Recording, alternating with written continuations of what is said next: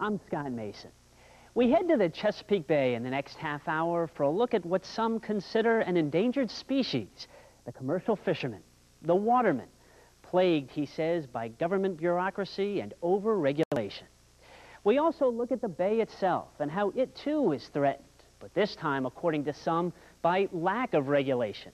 And later, another type of fisherman, one who grows fish on farms. We thought we'd start, though, not with fish, but with boats. Grover Lee Owens is part of a dying breed of boat builders, still cultivating his craft in Deltaville, on the banks of the Chesapeake Bay. The real tools of Grover Lee's trade are his hands and his mind, but every boat he builds also comes equipped with Grover Lee Owens' heart and his soul. You still find a few people that still want that wooden boat. They still like that wooden boat. Every piece that goes in that is handmade. Every piece of it. I started in 1966. I built my first boat. And I've been building boats ever since.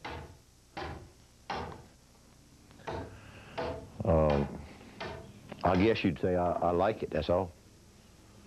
I work on it mostly by myself, and you're building anywhere from a 20-foot skiff to a 50-foot boat. A 50-footer to me, for a man by himself, is very smart of a task.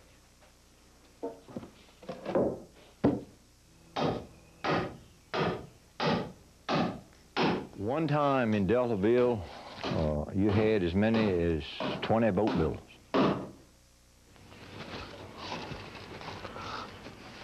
It's not before I was left. That's right. I've been here 56 years, and I've seen a lot of changes since I started out. And I guess that's just like anything else. You're just changing with time. Time changes everything.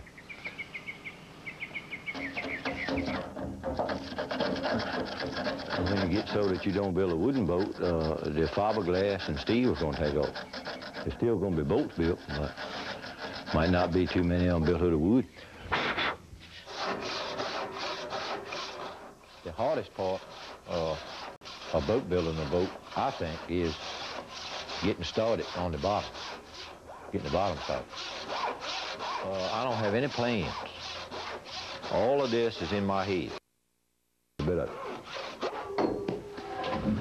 It's, you know, it's just something that you got in your head, and that's it. I've built many a boat, and as far as I know, I ain't ever wrote nothing down well on none of them.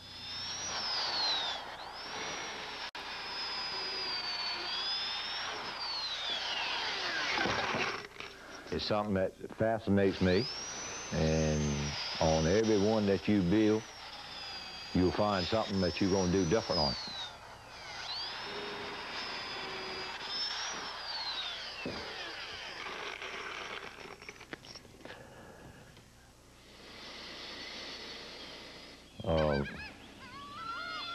It's just something about the boat that is different than anybody else's.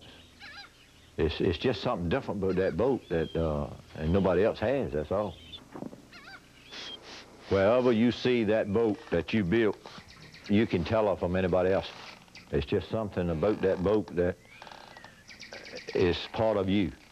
I've built some boats back 15, 18 years ago, and they look just as good today as the day they left here. And that really makes you feel good.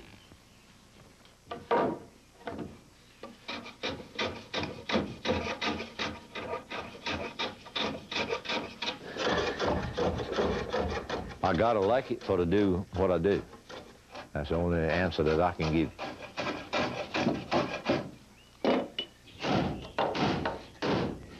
As much hard work as in it, well, I think you'd give it up and go doing something else.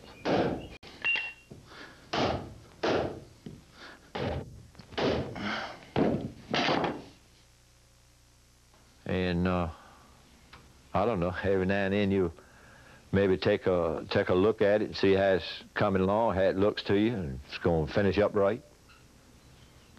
And it's a wonderful feeling when you get through it, because you make a many step up and down and drive a many nail before you get through it. Yes, sir.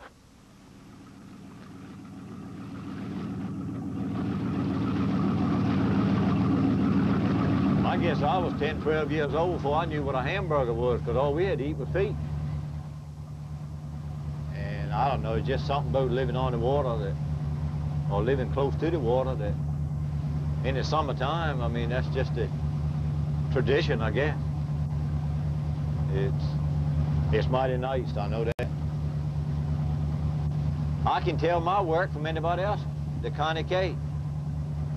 I didn't build the hull of that boat, but I put the pilot hooks on that boat. And that's my style of pilot hook.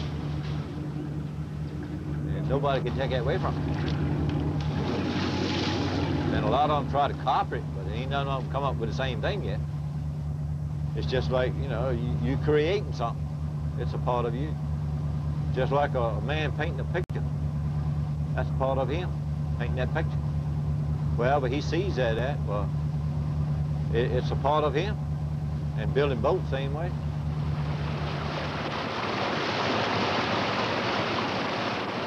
Very peaceful. Very peaceful. And I think that to be able to go run off here and catch a match of fish when you want them, and bring them home and cook them on the grill, ain't nothing in the world no better than that is. Yes, sir. It's very peaceful. Very peaceful.